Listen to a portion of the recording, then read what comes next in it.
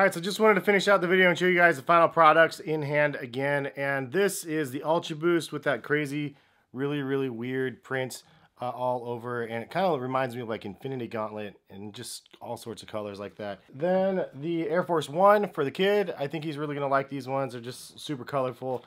And I think these ones actually came out really well. So I think, again, there was a couple things I did wrong. One, I should have recycled the water. I always don't want to have to empty the water out when I'm doing this stuff, and if I can do multiple dips at one time, then I'm going to do it. In fact, I actually did both of the kid shoes at once, if you saw, just both like that, and it actually worked out pretty good. There was a little bit of sections where I missed out completely, like right there on the back. From a distance, you can't really tell, but up close, you can see that there's like right here, there's like little micro dots right here that are like kind of on the shoe. If you guys actually have an idea of what is causing that, leave a comment and let me know. I have a feeling it's just because of the activator spray being left in the water, but these ones came out really dope in my opinion regardless.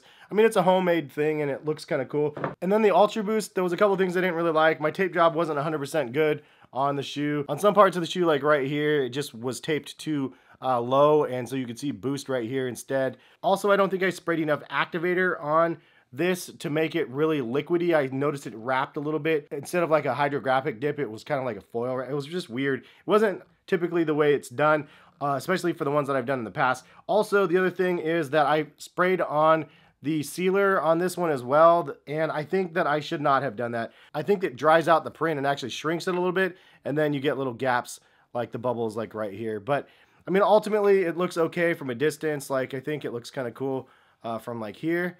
But up close, it doesn't look as good. The other thing is, if I would do this over again, I'd probably do this on a black upper instead of the white one. The white one just looks too plain, I guess, with all this vibrant craziness down here. It would be cool to have something up here as well. So I might do some boosted stripes here and then along the heel cup here to give it some extra pop. But I like the way they came out nonetheless. I mean, it just, I wish I did a better job at doing them. I can always use acetone and remove this and then try again and see how it works. And finally, the Crocs. These things were not very good at all. And partly because I've done a couple failed attempts on these Crocs from other prints that just did not work on the Croc material. As you can see, I did a camo one, like kind of in the here. And I didn't tape off all of this inside here, and I should have. Seeing it like this now, I realize I should have taped everything off here. For the actual print though, on the upper, there's spotting, and it's, you could see through it and see the other print that was underneath this because I didn't clean it up perfectly. So because of that, it is a little bit sloppy, as you could tell. But from distance, it looks pretty cool. It's just definitely kind of wild and crazy. But I definitely have some errors and issues with this one. So it is what it is. It was fun to experiment on. I can use acetone on this one again and then start from scratch if I can actually take the time to prepare for everything. But I might actually do that and just do a perfect dip on this one because I didn't know if it would actually stick on this material. But after doing that now and trying to rip it off here, it actually sticks on pretty good if you get the proper dip. So just figured I'd show you guys that. Also, it is probably important to use a sealer on this one, but you should make sure that the shoe is dry before you do it.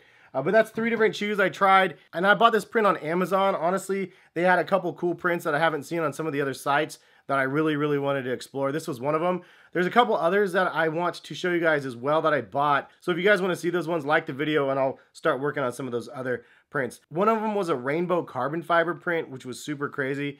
And there was another one that's kind of like this, just super vibrant, colorful one. But if you guys want to see them, leave some love on the video, and hopefully you guys enjoyed. I still have fun trying to do these videos. They don't come out perfect every time, obviously, or hardly ever, to be 100% honest, because it's really hard to perfect. It's more for entertainment and just attempting to create something different and just have fun with it, more or less. So I don't take it too seriously if it doesn't look 100% perfect. It's fun to be able to try to create something, and that's kind of what it's about. Anyway, have a good one. Subscribe if you're new to the channel. Notification bell to be notified of when the videos go live.